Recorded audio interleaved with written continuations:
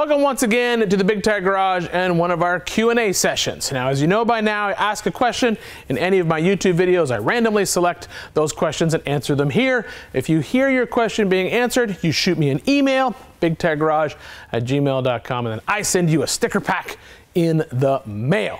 Now the good news is we just got our designs in for the Colorado sticker. That's the Colorado that I built to take on Ultimate Adventure last year. And I have to get that off to the sticker printer at Sticker Bros.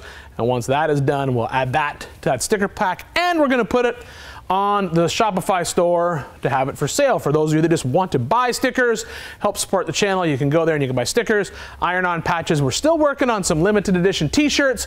We're just getting all of our sizing lined up. We'll probably get those out maybe April, probably after Easter Jeep, and we'll have those available. All right, so without any further ado, let's thank this week's video sponsor, and that is Brunt Workwear. Now, not too long ago, well, actually it was quite a while ago, Brunt Workwear reached out to me and asked me to review their work boots. And I told them that I have no problem doing that, but I'm not gonna take a set of boots, pull it out of a box, wear it for 2 days, and then tell you how great they are. I am gonna put them through the paces here inside the shop. So I have been wearing the Marin 8-inch composite toe work boot here in the shop for just about 8 months now, every single day working. And I have to say that I'm very happy with the boot. Now, the Marin 8-inch boot, the specifications for that boot are that it is a 8-inch tall waterproof boot. It's electrical hazard rated, oil and slip resistant, safety toe, and it meets ATSM standards. It has a mesh liner, reinforced stitching, alternate lacing system, weatherproof full grain leather, composite nano safety toe, an adjustable width insert, triple layered comfort insole with a rubber foam midsole and a rubber skinned outsole. Now, as I said, I've been wearing these in the shop every day that I've been working for about 6 to 8 months. And at first, I was not a huge fan of the boot, but I think that was because I was actually coming out of a hiking shoe into a dedicated work boot again. So I felt it a little bit stiff. But after working in it and breaking that boot in, I am happy to say the boot is incredibly comfortable. You can wear it all day long, and I notice almost 0 foot fatigue after being in these boots on concrete for 6 to 8, well actually 8 to 10 hours a day. Now they don't look as good as the day that I pulled them out of the box, but that's expected because they've been here in the shop. They've been used when I was welding and grinding and crawling around on the ground and spilling oil and transmission fluid on them, and they've held up incredibly well. The good news is if you want to get a set of Brunt Workwear boots, you can use the discount code that I'm putting in the description below and save yourself a little bit of money. Let's get on to the questions. Okay. First question comes from Just Emptied Every Pocket 9420. Just emptied every pocket. That spells Jeep. I figured that one out long time ago. Hey Ian, will you talk more about a TJ gas tank in the back of a JK frame? Ooh, that's a very good question. So for those of you who've been following along on my builds, you know that I built a 1953 Willys wagon. I think it was maybe last year or the year before. I think it was the year before. 1953 Jeep Willys wagon. And when I built that Willys wagon, I knew that I didn't want to run the JK fuel tank because it basically goes down the whole side of the truck. What I wanted to do is I wanted to put the tank in the back like a TJ has from the factory. So what I did was I got a Savvy Off-Road TJ skid, and then I worked on getting it to fit inside the factory JK frame. Now, in order to do that, I had to make a couple of changes, which is why I don't think that this is actually something that you could do to a JK, because I had to eliminate a body mount. Now, in the case of my 53 Willys wagon, I was able to relocate the body mount. The problem is the body mount is on the inside of the frame, the rearmost section of the frame at that back cross member. What I had to do is basically remove that body mount and move it over to the outside of the frame. No big deal, because I was building custom body mounts to fit my custom floor that I put inside the Willys wagon. But if you're trying to make it fit inside a JK, it's probably not going to work, because I think you really need that rear body mount, and to relocate it on the JK body is going to be a lot of work. But it is possible to do if you're using the JK frame for some other type of project. Once again, I just had to eliminate those body mounts. I did cut the rear of the frame off, but that was because I was adding a Savvy off-road rear bumper, which comes with a whole new rear cross member, raises the bumper and the cross member up to give you a better departure angle on the back of the Jeep. I don't think you have to do that, but it certainly made it a lot easier to fit that TJ tank in the back. And then I simply took the gas tank, I utilized the original cross member that's basically for the springs as well as the shocks, and had to modify the TJ mount on the tank and then just build mounts for the back of the tank along that rear cross member. It's really not that difficult, as I said, but it really kind of is application specific. On my on my Willys wagon with the JK frame, I'm carrying, I think that tank is a 16-gallon tank, and that's perfect for my little R2.8 diesel. Carries enough fuel for me to do trail ride all day and get back home, back into Moab if I'm taking out Moab. Thing works perfect. So there you go. TJ gas tank in the back of a JK frame. Yes, it can be done, but it really is application specific. Thank you very much. Just emptied every pocket 9520. Make sure to shoot me your mailing address so I can get you a sticker pack out in the mail. Question number 2 is from Chris Nelson. He says, I got one for you. I think he's trying to trick me here.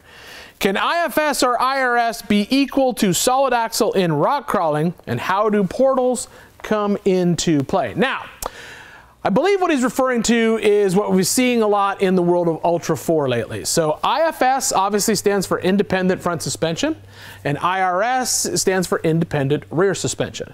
Now, at one point in time, it was pretty rare to see an IFS car competing as a 4400 car, which is basically, you know, the ultimate rock crawler, if you think about it. Because rock crawler trail rig, because it can go fast in the desert and climb over huge rocks in the rocks. I believe that we've probably all agreed that Shannon Campbell was probably the originator of IFS in that class at King of the Hammers. But now we see multiple cars campaigning from many different builders, all using that similar designed IFS bulkhead. Now, independent rear suspension, that's something that has been relatively new over the past few years. And unless I'm mistaken, I would probably say that Joe Thompson at UFO Fab was probably the person to sort of pioneer that. There may have been a couple other people that tried out a few things with independent rear suspension, but he has gone all in, and his UFO Fab cars, they've built a bunch of them with different types of independent rear suspension, and they have all been incredibly competitive at races like King of the Hammers. Now it's pretty commonplace to see what we would consider full independent cars, that would be independent front, independent rear, doing very well in that race. And I think that the reason for that has to do with the second part of his question.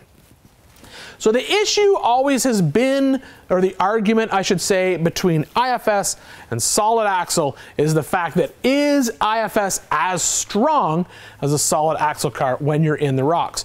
And it was easy to argue before that it wasn't, because we would routinely see IFS cars break during the rock trail section of races like King of the Hammers. And you didn't really see a lot of people basically wreck wheeling with IFS cars, and I think that is more about the cost of that front end. So there's the biggest difference between solid axle and IFS. To build a well-built independent front suspension car, just that front, what we would call the bulkhead, so that would be the housing for the third member, your upper and lower A-arms, your knuckles, no axle shafts, no third member, they usually start somewhere in the area of about $20,000. And the reason for that is there's a lot of labor in that front end. There is plate steel arms, the plate steel bulkhead. It's just a lot of work to build that, versus building a solid axle. If you take a Spider Trax 9-inch and build yourself a baller front solid axle, I mean, for a good builder, if it's up underneath the chassis, that's maybe a day, maybe 2 at the most. If you are going to do a full weld out on that front independent, it's probably a couple weeks, maybe even a month to completely build that bulkhead into a functioning front axle section for your car. So the first hindrance is cost. But that's not what he's asking. He's asking, do I think that the independent front suspension, independent rear suspension can be as strong as solid axle in the rocks? And I think the answer to that is, if we throw money out of the question, the answer is absolutely it can be. And it can be because of the portals. Now, for those of you that don't know what a portal is, a portal box is something that attaches at the wheel end of an axle. It can go on a solid axle or it can go on an independent car. But basically what it does is the axle shaft comes in one spot in the portal, and then there is usually some type of additional gear reduction. And then if the axle comes in here, the axle will go out below it, and that's where the wheel bolts up.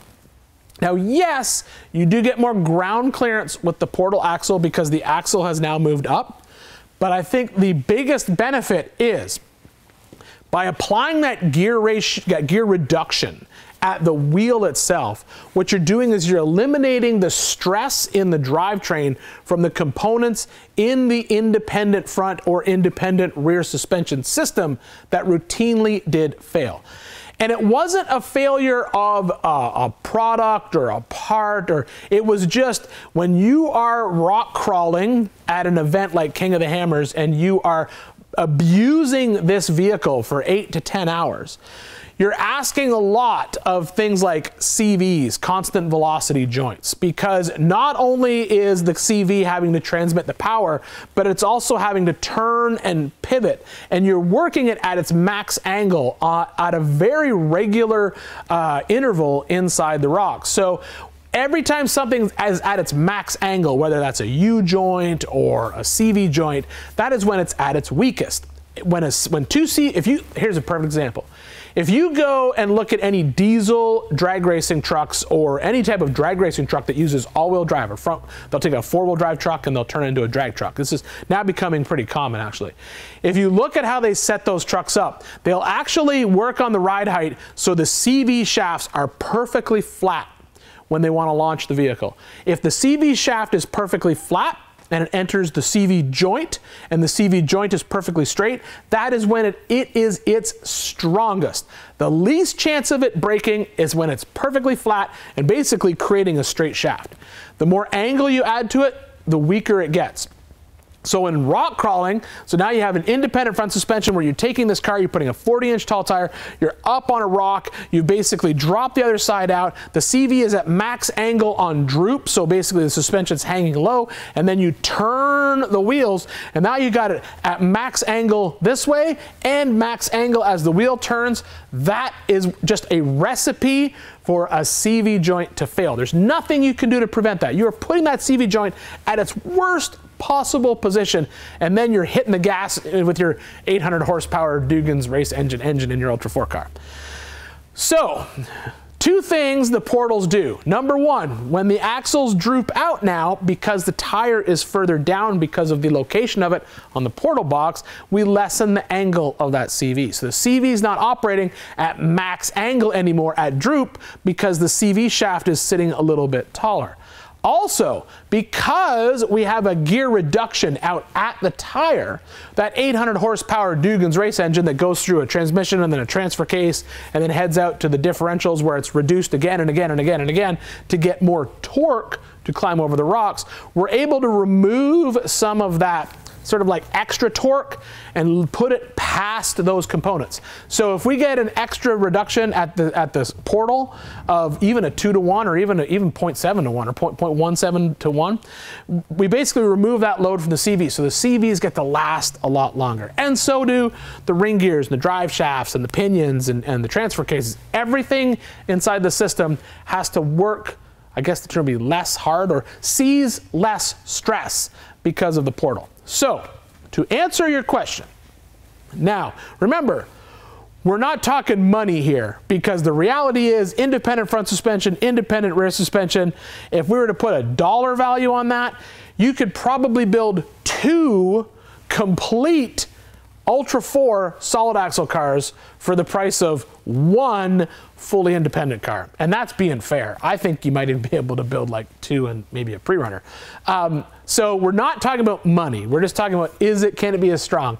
And I believe the answer to that is yes. And it's because of that portal box technology. Now, if you really want to see some cool portals, look at a company called 74 Weld. They're kind of like the guys when it comes to portals in off-road, and not just off-road racing. They offer them for a Jeep JL, literally bolt-on portals. It's actually pretty cool. I drove the Jeep with them on there, and I was really impressed. So there you go. Thank you for your questions. Sorry for the long and drawn out answer, but I love that technical geeky stuff about, you know, portals and driveline angles and all that kind of jazz. I think it's amazing how far the off-road sport has come just in 20 years. It blows my mind. I think 20 years ago, oh man, air shocks were like leading edge technology. I mean, I think it's awesome. So to see the IFS IRS portal stuff, poof, blows my mind. All right, so thank you, Chris Nelson. Don't forget to send me your address so I can get you a sticker pack out in the mail. Last question is from Easter Rider. You have years of mechanical knowledge. What are your strengths and weaknesses as an automotive tech? Ooh, that's a good one.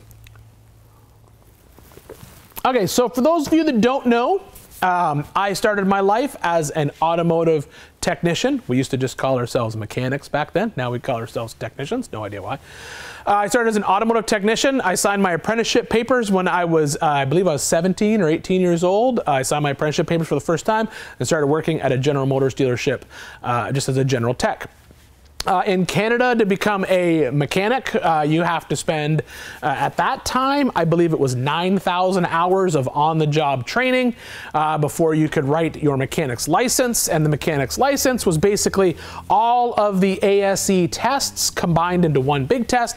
You sat down for one day and you wrote the test. And if you got a grade above, I think it was 75, you would get what's called a Red Seal certificate, which I have, which means you could work anywhere in the country. I was able to get basically 2 licenses because I started life in an automotive setting at a General Motors dealership, but that dealership also had a heavy truck and coach division.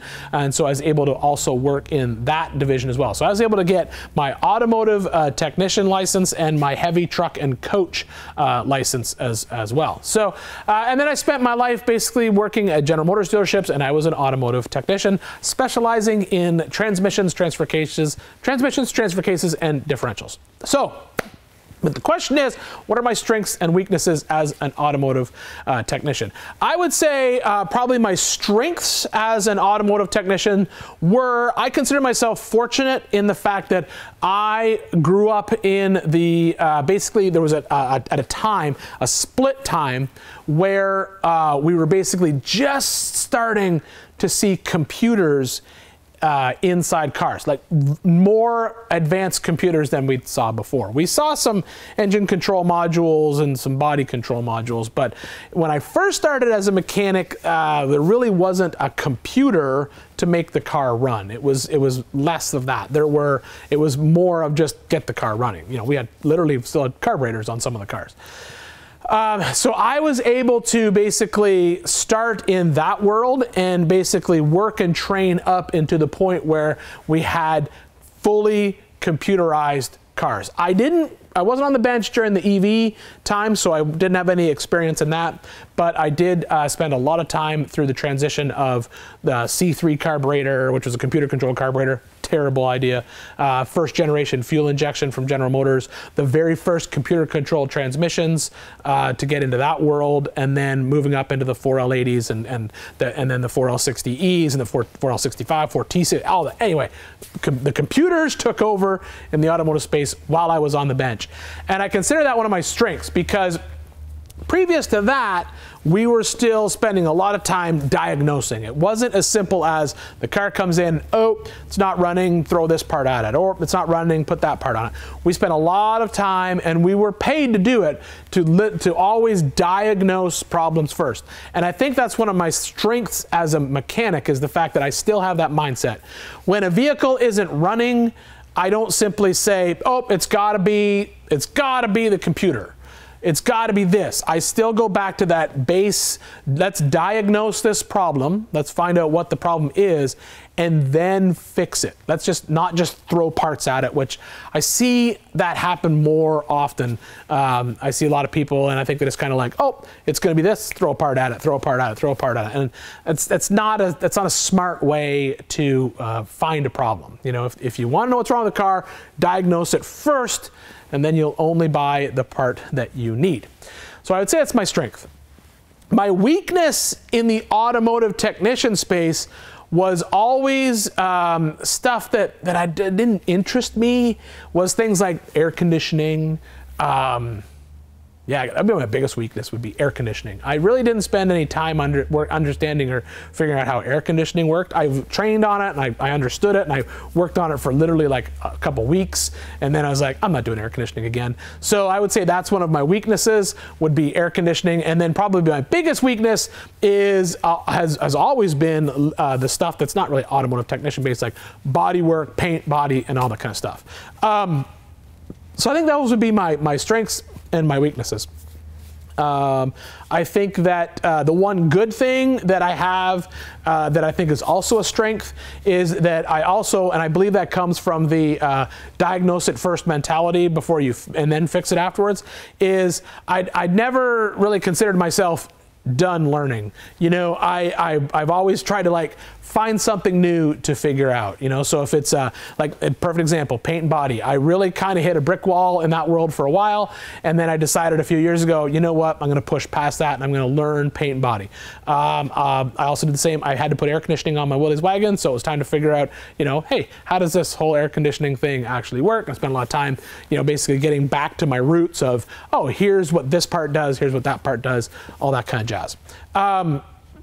So I would say that is probably where I'm at, is I believe that I never stop learning. Oh, I just thought of another sort of weakness that I have, and I'm trying to push past that right now, is yes, I did grow up in the world of computers taking over cars, but when they first went into these vehicles and we were trained on and we understood what all the computers did, the word CAN bus was not in that equation. That is something that I was out of the trade when that became a regular thing.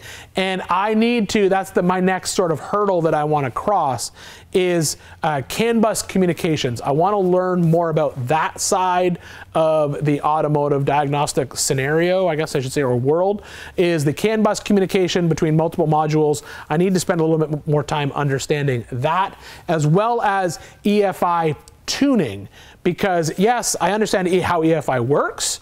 I understand that if I get a Holley EFI system, I can hook it up and I can make it run and I can do the diagnosis in order to make it run. But when it comes time to like tuning that vehicle or tuning it with a program like HP Tuners, that is another area where I am not strong. And that's sort of on my next list of what I want to learn, is that type of stuff. So hopefully that answered your question. You know, yes, I still think that I'm a very good mechanic, but as always, as I've said, I never stop learning, and I think that I'll probably never stop learning until I can't work in the shop anymore. That's a great question, by the way. Hey, if you have a strength or a weakness, or you plan to learn something new, put in the comments below. Let's talk about that.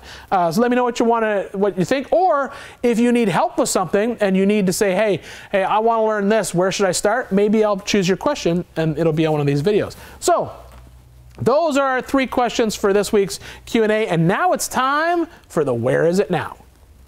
This week's Where Is It Now is a vehicle that I probably should have remembered a little bit more, but someone put in the comments, I was like, man, I can't believe I never talked about that. And that is the WD-40 giveaway Jeep. So for those of you who don't remember, years ago, I built a Jeep for WD-40, and they wanted a Jeep, and I was like, hey, if you want a Jeep, it's got to be a cool Jeep. So we got a Wide Open Designs, one of their Jeep chassis, and we put, basically, I just bought a YJ body, kept the grill, the hood, and the windshield frame, threw everything else out, got an Aqualoo tub, and we built a giveaway, basically rock bouncer style Jeep. You know, big LS in it, turbo 400, Atlas. I think it had 14-bolt rear, Dana 60 front. I'm pretty sure that's what we ended up putting on it. It was a super cool rig, and the coolest part is it went to SEMA, and it got an award for best Jeep at SEMA, and it was a YJ. And now I'm super excited because this year for SEMA, the shop truck went. And here's the cool story, that this is a feather in my cap as far as I'm concerned. I, as a builder, have had 2 Jeeps at SEMA. That's it. And they've both been Jeep YJs. I think that's awesome. Anyway, so the WD-40 buggy Jeep, we filmed it, got it all done, took it to SEMA, and then we did the big giveaway. Giveaway happened, winner came and got the Jeep, and I believe it ended up down in Florida, is actually where it ended up. And that's just kind of part of it. You know, when you do these giveaway cars, you never know where they're going to end up, and that's where this one, and I don't even think, I think they were like mildly into off-roading, but not like hardcore into off-roading. So the Jeep ended up down there.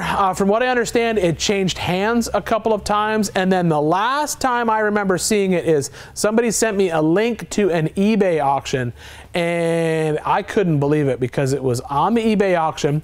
Whoever was listing it, they really didn't think it through because they didn't show any pictures of the actual Jeep. They just showed the rendering of the Jeep, and I bookmarked the auction because I was thinking, I saw it started at like $5,000, which blew my mind. And I was planning to bid on it if it stayed that low, but I think I was out of town or something when the auction closed, or traveling, and therefore I didn't get the notification that the auction was closing. And then I went back into eBay to see what had happened, and it did sell, and it sold for, I think, less than $20,000, which was crazy, because I mean, just the chassis is worth like 15 grand. And after that, I have no idea where it went. So that's kind of part of the thing about, you know, when you build a giveaway vehicle, you have no control over where it goes. And then, yeah, obviously once it's sold, you have no control over what happens to it. But I really would have preferred to have that end up in the hands of someone who like really liked hardcore off-road and really used it. So that is the story of the WD-40 Jeep. And where is it now? The answer is, I have no idea. If you know where it is, put it in the comments below and let me know. But it ended up somewhere, and hopefully somebody's using it. All right, guys. So once again, thank you so much for tuning in here to the Big Tire Garage for our Q&A session. We'll see you next time from inside the shop.